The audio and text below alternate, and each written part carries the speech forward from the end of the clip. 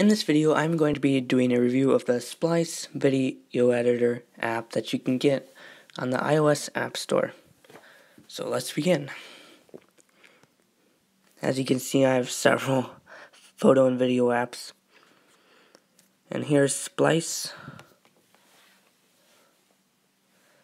The bad thing about the Splice video editor app is that it has to have internet, which seems kind of crazy, but there may be reasons for that. But that's just one downside. So make sure you have good internet before you try to edit a project. Okay, so I'll click on this project right here. And as you saw, you could press the plus button if you want to start a new one. Okay, so you can add music, titles, sound effects, voice, text, and you can even add music. So as you see here, I have added text for like a title text, and you can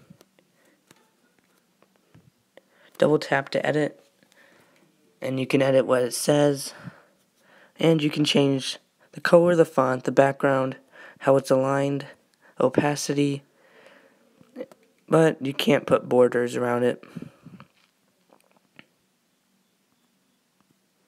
Except for those colors. I'll keep it black. And then here's your timeline, it's called. And you can see your video that you've uploaded into this. And to trim, what you do is you tap on one of the timelines and you drag with your finger like this.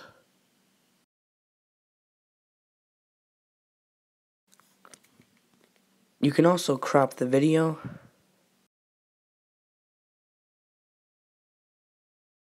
Other things you can do are, when you click on a video, you can also adjust sharpness, saturation, contrast, exposure, and you can add filters. Some people might like that. You can also add animations. You can change the background somehow. And you can duplicate your video timeline files, and you can delete them, of course. Here's a transform button. That must be you can rotate. So this app has some nice features. As you see, it's plain. In this video, we are going to be reviewing the app Just Press Record. So and you can listen for any things you need to fix, of course. And you can also trim the endings of other video files, like coming up here shortly, right here. It has a little icon that shows that one video file stops and another one starts. So either side is a different file. Just tap on which one you want to start editing, and then you're good to go with your editing. So this app has several features you can do.